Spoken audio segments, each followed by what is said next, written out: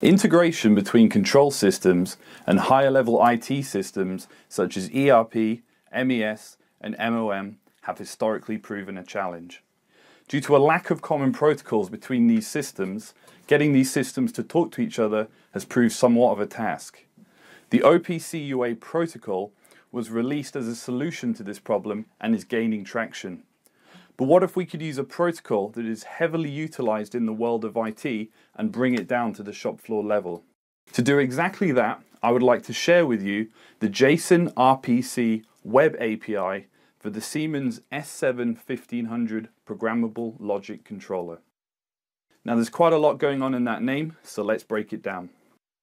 First of all, this is a Web API. Meaning that this is an application programming interface provided by the web server of the S7-1500 PLC.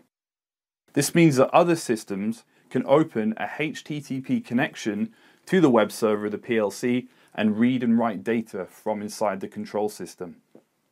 Now the reason why it's good to do this over the HTTP protocol is because it's been around for a very long time.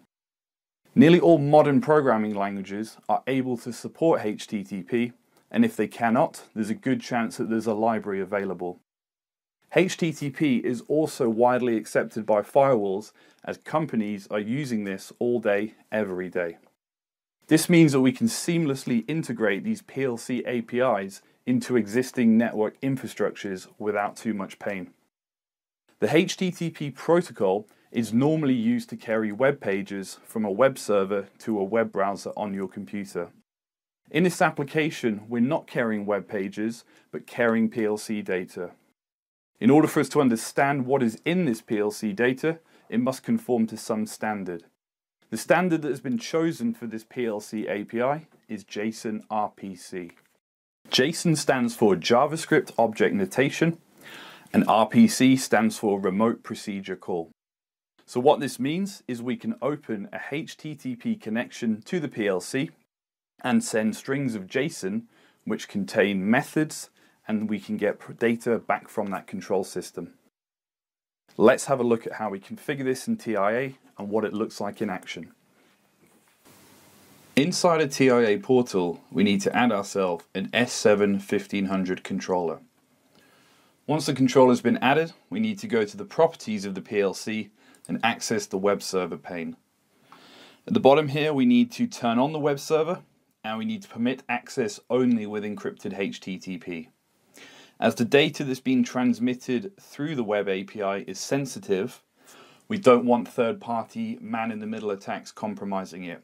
So if we do not have the HTTPS enabled, the web API will not work. If we scroll down, we then need to make ourselves a user. I've already added the user lowercase JSON with a password. In the access level, we then need to either choose read tags and write tags, or one or the other.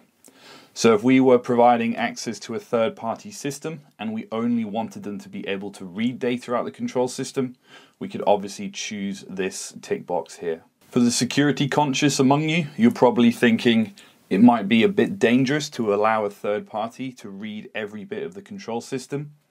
So throughout the program, you will notice these columns: accessible from HMI, OPC UA and Web API, writable, as well as visible. So this gives us another level of control over who can view these different bits of information from third-party systems. In my example, I've just got 3 random numbers being generated, and I've also got this hidden field down here just to show you that you're unable to see the data. Let's connect up the PLC and get ready to download to it.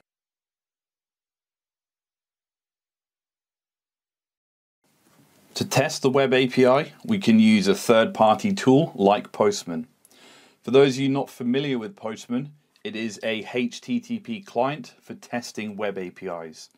So what this will allow you to do is make sure the Web API is functioning as expected before you start to integrate it into your third-party system.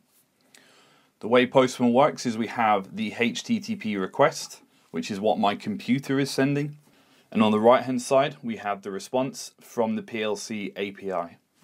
At the top here we have the IP address of the PLC, prefixed with HTTPS, and then the endpoint for the API, which is /API/JSON-RPC. We shall send this command here, and we can now see that our login has been successful and we've been given a token.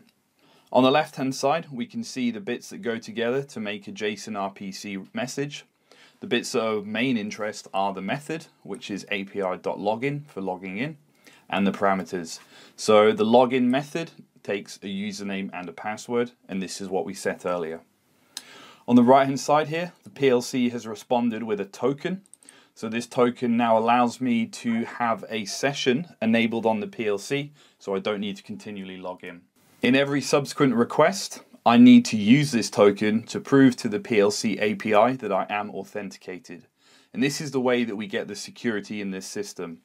Without this authentication token, after a login, the PLC is not going to give us any data and not going to allow us to write to it. We need to embed this in the header of the request, and tools like Postman can do this for us. So in this body, it's a bit more interesting. I'm sending 3 commands at the same time in an array. So I've incremented the ID of each request so that when the server responds, I can match my requests to my replies.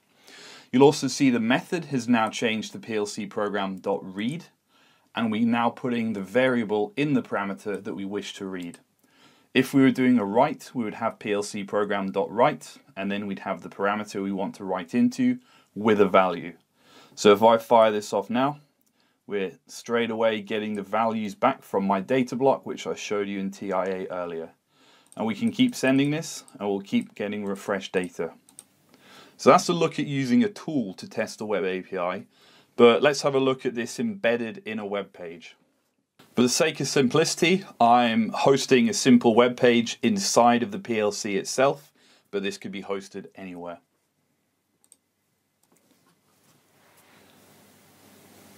On the screen now, we can see a dynamic chart, which is drawn using JavaScript, using HTML5 objects.